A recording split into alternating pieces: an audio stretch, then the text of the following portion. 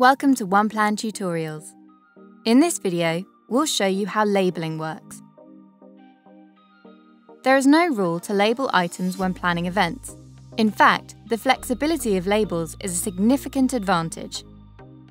In this instance, we'll use labels to add our workforce names.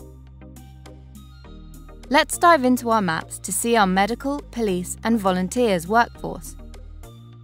By clicking our volunteer, we see the Properties panel, and within the Properties panel, we see the Labels icon. Let's click it. We can add a name and pick a style for the label from this drop-down. Then, we can add the position to the label.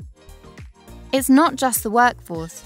You can add labels to any object. For example, let's label these lighting towers in the same way. Click the icon, then simply add your label, style and position.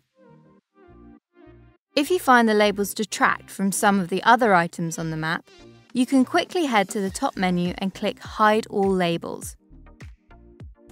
And there you go. That's how you add labels to your properties in OnePlan. Keep watching our OnePlan tutorial videos to continue learning, or reach out to us at support@oneplanevents.com.